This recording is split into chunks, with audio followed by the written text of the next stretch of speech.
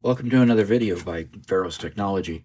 Today we're going to talk about word and text alignment and how to get your text to look the way that you need it to look in a paragraph.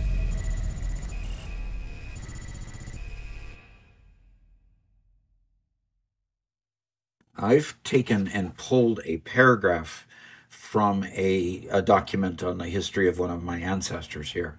And so in this paragraph, it's just regular Times New Roman, and it's left at the defaults that are in the system, okay?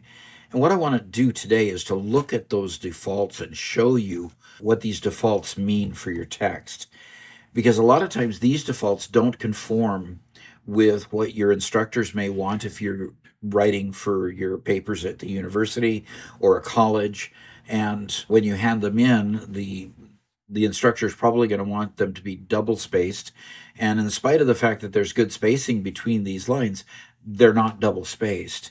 So what I want to do is show you how to get them to where they look the way they're supposed to.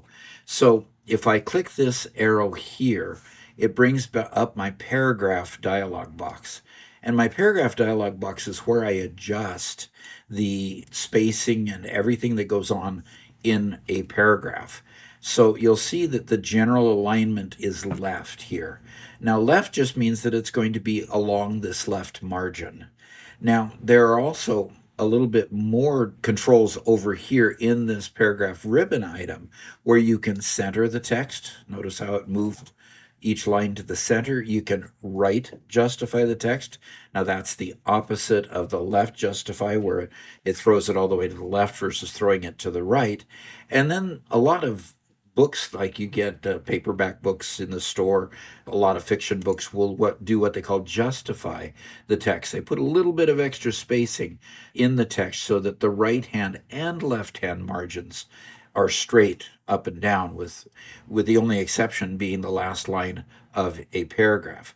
So I'm going to put this back on left, and I'm going to go ahead and get back into my paragraph dialog box, because the next thing you need to know is if they want you to indent the first line. For example, if you're using APA format or MLA format for your reports in school, they'll want you to indent that first line. Well, how do you do that? Well, you have this indentation here, and here you have first line indentation under special, and it'll be by 1/2 inch.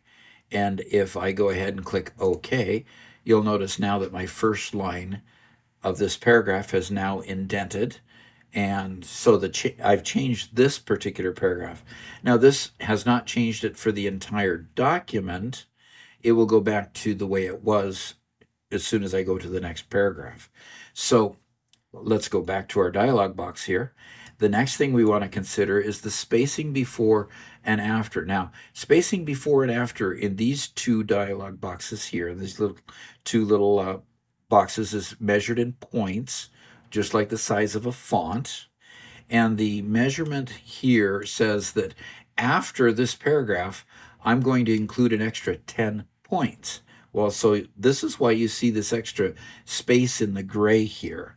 This extra space in the gray here is giving extra space between that last line of the previous paragraph before it starts the first line of the next paragraph. And notice my line spacing here is 1.5 lines. Now, if I want to have true double spacing, like it says in APA formatting or MLA formatting, I would take away this after points and set that to 0. And I would then go over here and say that I want my lines double spaced. Now, if I click OK, you'll notice now that the lines have moved a little farther apart. Instead of 1.5 spacing, they are now double spaced. And notice the last line here doesn't have anything extra under it. So you'll see that this last line has about the same amount of spacing as this line that's a little bit longer here, and you can see that they're about equal. So what happens is, from paragraph to paragraph, you have a true double space between the last line and the first line of the next paragraph, okay?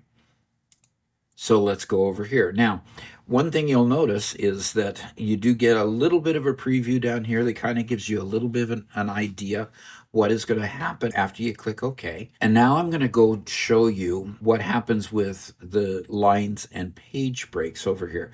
Now, on this page, you've got a little thing on pagination. For instructors that get really picky about papers that you hand in, they're going to want a bit of widow and orphan control. A widow is a line of a paragraph that is left on a previous page without the rest of the paragraph with it.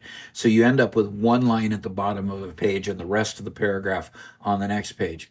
What pagination, widow and orphan control does is it makes sure that you have at least 2 lines in each place. So an orphan is exactly the opposite. You'll get to the end of a paragraph and 1 line will want to go to the next page. What this does, it'll take and push 2 lines to the next page, or it will force the single line to the next page to join with the rest of the paragraph. So you have at least 2 lines of a paragraph at the end of a page or at the beginning of the next page, at least 2 lines of that paragraph showing, okay?